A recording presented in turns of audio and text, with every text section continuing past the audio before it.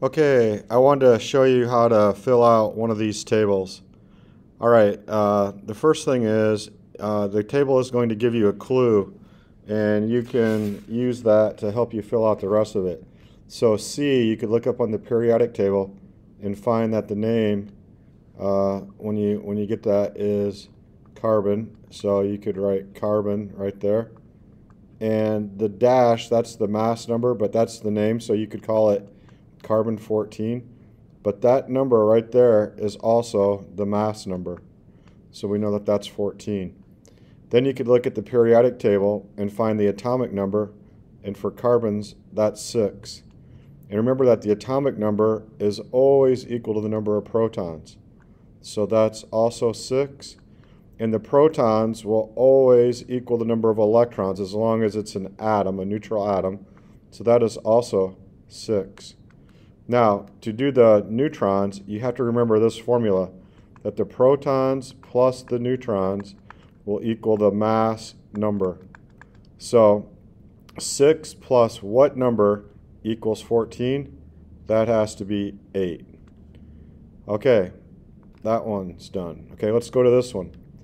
Okay, this one gives you the number of protons are 3, so then we know the atomic number also has to be 3. And if you look up the element, we know that it's lithium. Okay, so we know that for right now. Okay, now the protons and the electrons are going to be the same, and the protons plus the neutrons will equal the mass number 7. 3 plus 4 is 7. Okay, protons plus neutrons.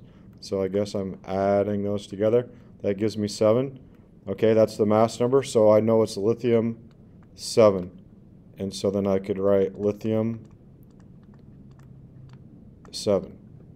All right, here on this next one, we're given the atomic number as number 5. And so if you look up on the periodic table and you find the element that's number 5, it ends up being boron. So we can put a B there. All right, and we know that the atomic number and the protons are always the same, and the electrons will always equal the protons if it's a neutral atom. And then we can figure out the neutrons because the mass number is 11, so 5 plus what number equals 11? That would be 6.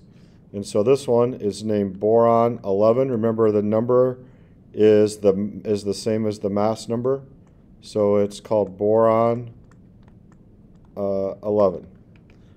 All right, this one right here, it gives us the electrons and the neutrons, but we have to use the electrons first to find the protons, and they're going to be the same number as long as it's a neutral atom. And then we know the atomic number also. Okay, now the next thing is we can get the mass number by adding together the protons plus the neutrons. So 10 plus 12 is 22. Now we can look up on the periodic table atomic number 10, and that happens to be neon. So we know it's neon dash 22, and then the name is neon 22. Okay, that's how to fill out one of those tables. That's it.